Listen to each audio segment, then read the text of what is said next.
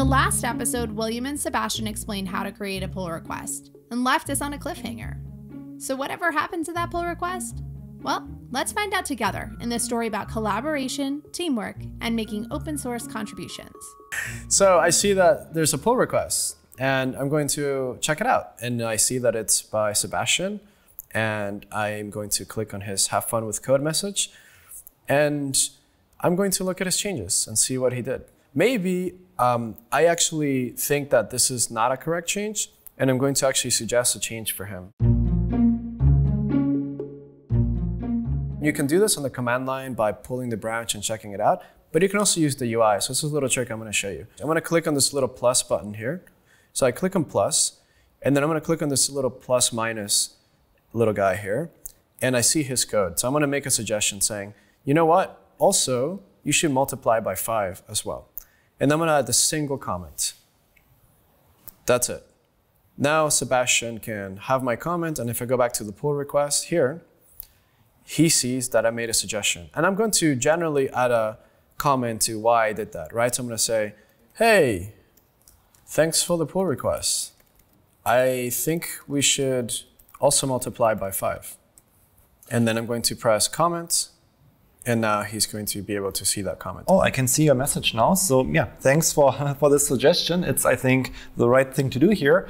But I just see you want me to multiply it by 5. And I feel like this line is getting a little bit cluttered. How about summarizing this all into just 30, right? So we can say 2 times 3 times 5 is 30. Let's leave William a comment here and see what he thinks. And I can see that there's now a new comment.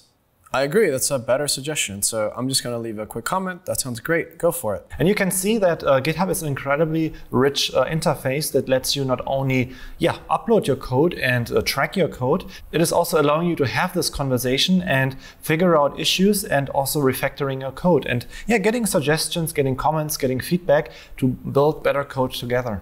So let me just make this change and submit this as a commit and see what William thinks. So again, I go to my code editor. I use the one on the command line just for efficiency. So we just decided that we are going to change this to 30. So let me make this change. And then after this, we go through the regular procedure again, the 3 steps: git add, git commit, and git push. So let me do this. So git add, so I can add all the changes, make a commitment, git commit times 30. And then we push the changes back to GitHub. Git push origin new.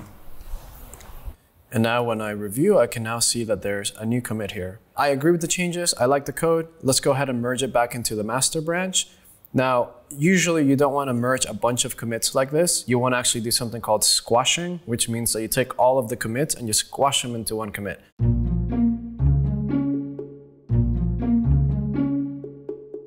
Now, there are ways to do this with the Git CLI. I always kind of just use GitHub. If you click merge pull request, it's going to merge all of the commits. So it's not going to look cohesive because now I'm going to see 2 commits where the 3 was added and then 30. So it doesn't really tell me the full story. I actually want to squash this into 1 so I can see that the whole change was just 30. So we can change this and say squash and merge instead.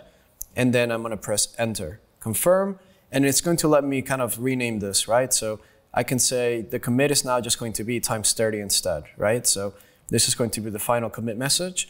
I say confirm, squash, and merge, and that's it. And again, I'm a branch freak, so I'm going to also delete the branch. And I go back to my master branch, and I see that the commit was there. I can see that there are 5 commits, and the latest one only has 1 commit now because we squashed the other intermediate commits. And now when I look at it, I see that the only change was 30. So this is nice. It keeps your history clean, and it makes coming back and verifying what you did a breeze.